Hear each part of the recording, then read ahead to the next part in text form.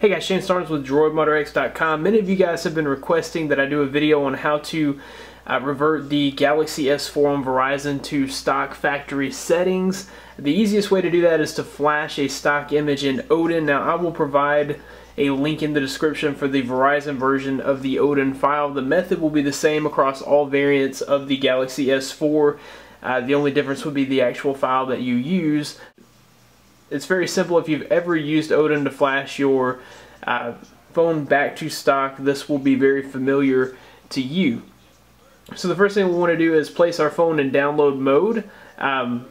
Also, before we get started, I should mention that this will unroot your phone, this will relock your bootloader, this will bring your phone back to factory settings as if you just pulled it out of the box. So this would be great for anyone that's looking to return their phone for warranty purposes, or anybody that's looking to sell their device.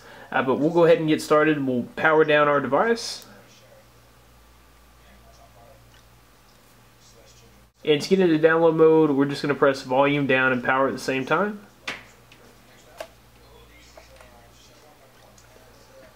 So volume down and power.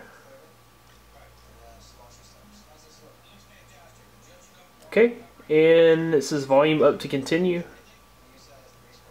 From there we can go ahead and plug in our device to the USB cable. Okay, so you're going to need Odin installed. It's really just an exe file here, and then you're going to need this SCH i545 stock restore tar. And like I said, I will provide the link for this file in the description. It's a 2 GB file, so it's going to take a while to download.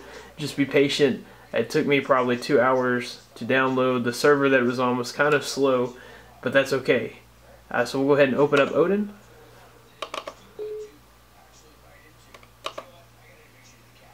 And we'll select PDA. And we'll go and find that file. So it was in the Odin folder on the desktop. Let's see here. There's our file, so we'll go ahead and open that. And then we'll go ahead and click the start button.